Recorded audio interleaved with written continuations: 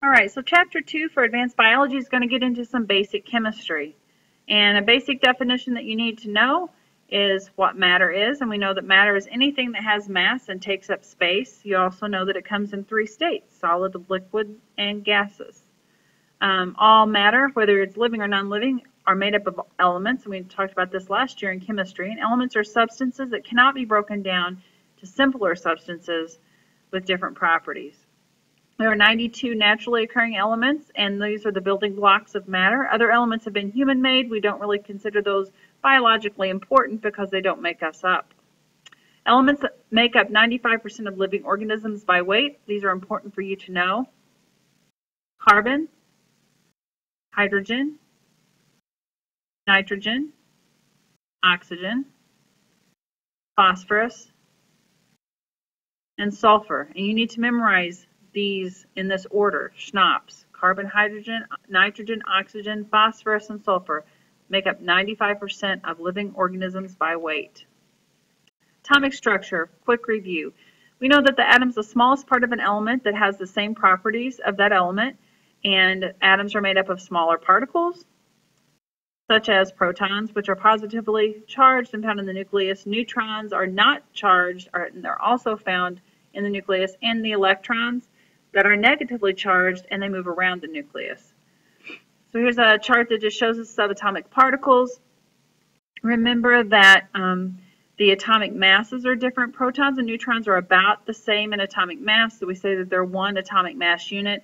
Electrons, it takes almost 2,000 to equal the mass of one proton or neutron, so we consider that negligible. Okay, the atomic mass is the number of protons and neutrons. The atomic number is the number of protons in the nucleus. Remember that this atomic number is the personality of the atom. This tells us what atom, or what element, what element we're talking about. In this case, we're looking at carbon, which has the atomic number of 6. Also in the periodic table, the rows from left to right are periods, and top to bottom are the groups. Isotopes, by definition, they have the same atom with the same element. The only difference are the number of neutrons. And if you look at this one, for example, we look at carbon, and carbon, here's its identity, the number of protons, which is 6, which is what makes it carbon. But if you notice here, the number at the top, the mass number is different. That's because the number of protons are the same, but the number of neutrons are different. So this one is carbon 12 with 6 neutrons. This is carbon 13 with 7, and carbon 14 with 8 neutrons in the nucleus. And generally they have the same reactivity, but sometimes it causes a little shift in things. You'll notice that carbon 14 actually is radioactive. All right, so what do we use radiation for?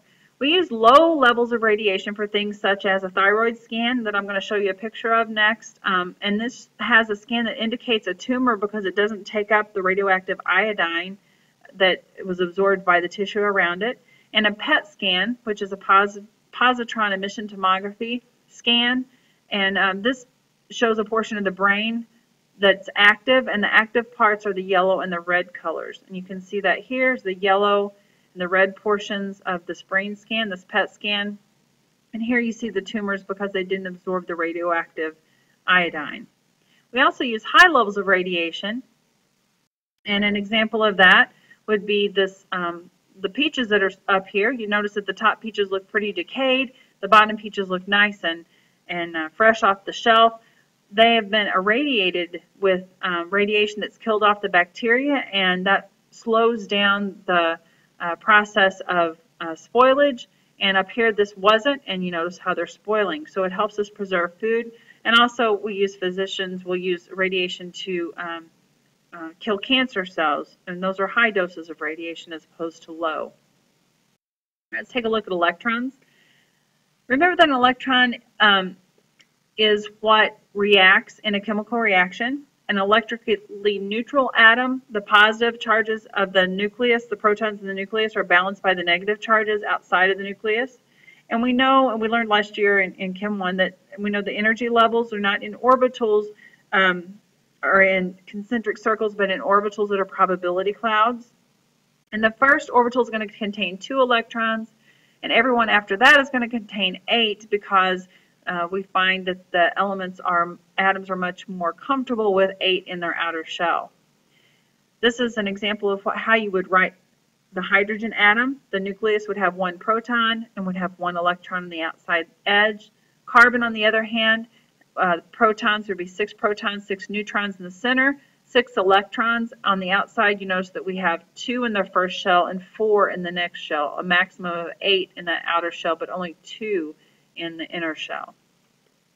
Nitrogen, we have 2 and then 5 in the outer shell. Oxygen, 2 and then 6 in the outer shell. Phosphorus has 2. Then we have 8 in the next orbital. And after that, the extras go in the next one out. The last 5 go in the last orbital out or shell out. Sulfur is the same way. We have 2, then 8, then 6 on the outside in the outside orbital. All right, molecules and compounds. Molecules are when you have 2 or more atoms bonded together, such as oxygen, and they're the same type. Compounds form when you have 2 or more different elements bonded together, like as in water. And you remember that when a chemical reaction occurs, it's either going to give off energy or it's going to absorb energy. So we either have exothermic or endothermic reactions. Ionic bonding is when we have ions that are formed, and this happens because there's been a transfer of electrons from one atom to another, producing ions, and that attraction holds them together. Here's an example that's a classic example of sodium and chlorine. Notice that sodium has, in its outer orbital, has 1 electron, and if it could lose that electron, it would end up with 8 in its outer shell and be stable. Chlorine has 7 in its outer shell, and if it were to gain an electron, it would have 8 in its outermost orbital, and it would be comfortable and reach the octet rule. When that happens, we have a transfer of that 1 electron. Sodium, because it lost an electron, becomes a positive 1. Chlorine, because it lost or gained an electron, becomes a negative 1 charge, and that charge is what holds that ionic compound together. Covalent bonding is sharing. So a covalent bond is going to happen when 2 atoms share electrons to meet the octet rule. Here's an example of hydrogen gas. They each have 1, but if they share those, the one that they have, they can each have 2 in their outer shell, make them comfortable. You can have double bonds. If you notice, oxygen here shares 4 electrons between the 2 of them instead of just 2, forming a covalent double bond. We can look at the shape of covalent molecules, and if you look at methane, you'll notice that it's got electrons that it shares with hydrogen on the outer orbital, and causing it to take this structure. We're going to look more at the structure and shape. If we were to look at that in a ball and stick model, which we used last year, it's a tetrahedral structure with 109-degree bond angles between them. So this is our ball and stick model of methane. We can also look at a space filling model where you would see space where we would expect to see electrons and show them bonded together in that manner as well. We're going to look at nonpolar covalent bonds. That's when the sharing between these bonds is fairly equal. And we noticed that with hydrogen, they have equal pull. The electronegative values are about the same. The pull here with the carbon and the hydrogen is equal distant pulling, so that's going to be pretty well nonpolar covalent. But you look at water, for example, and we see polar covalent bonds, and that has to do with the fact that oxygen is much more electronegative than the hydrogens are. So what happens to it is it has an affinity for that electron that's being shared, so it keeps it in its orbital more of the time, causing it to be a little bit negative and the hydrogens to be slightly positive, like it shows on the space filling model here.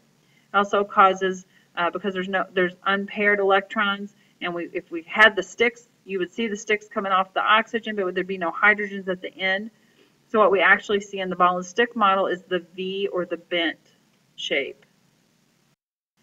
And that bonding that happens due to this unequal sharing is going to cause hydrogen bonding between water molecules.